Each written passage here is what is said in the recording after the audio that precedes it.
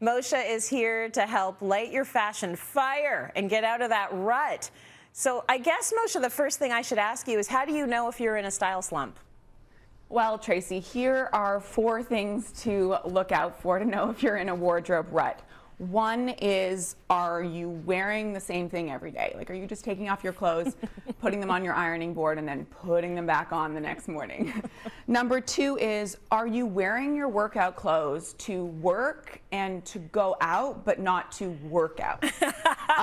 Number 3 is, are you stopping, noticing, or really caring about stains on your clothing? You're just kind of going with it.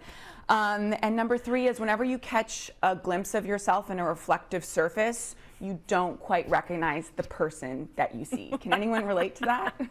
I think a lot of people have their hands up right now. People are like, that's me. You know, the whole, I would throw my clothes right into the hamper, usually when I get home. Now I'm like, I think I can get another day out of you. So yeah, we're all sort of a little bit lax. And just to be clear, we are not judging anyone. Last year was tough. So how do we break out, Mosha?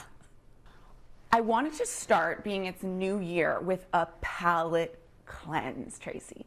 And by this, I mean just bathe yourself in shades of cream, ivory, white, natural canvas, all of these tones. If you wear them head to toe, like I'm showing you here, I guarantee it's going to wipe the slate clean. And also, you'll just feel very, almost like angelic and elegant, and it will just refresh you in such a lovely way.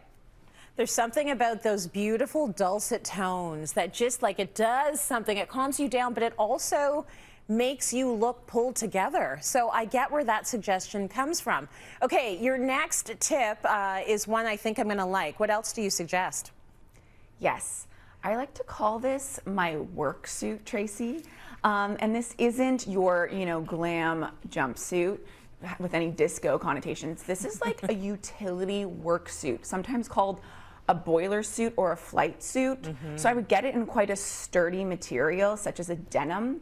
I have one actually in ivory, and I'm wearing it here. And Tracy, when I put this on, I am motivated to do things that I have been putting off in my life. Like maybe take off all the decorations off the tree and finally get rid of it.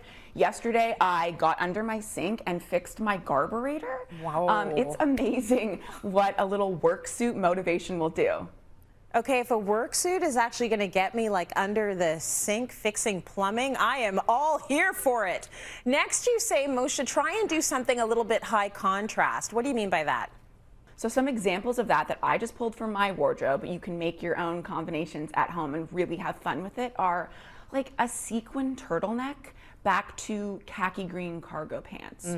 Or one of my favorite Nordic knits, which sort of reminds me of my Icelandic grandma, but then I'll wear it with like a really sexy silk skirt that's slit to there. So it's things that don't necessarily normally belong together, but they're classic items in your wardrobe. Ooh, I love that. That'll knock you right out of the rut. The other thing you say, which is kind of similar, is take that statement jewelry and maybe like throw it on with a t-shirt. Maybe explain this one a little bit for us. Yes, my jewelry catch-all runneth over, and I just am all about piling it on these days with even more casual clothes. So even like this example, take your workout clothes and maybe throw on a sort of smart tweed jacket with it and a bunch of jewelry. And then I'm really into baseball caps these days too. Can be a great accessory when you just can't deal with the situation. There's a new brand called Varsity, which makes really polished caps, which I think is a nice twist.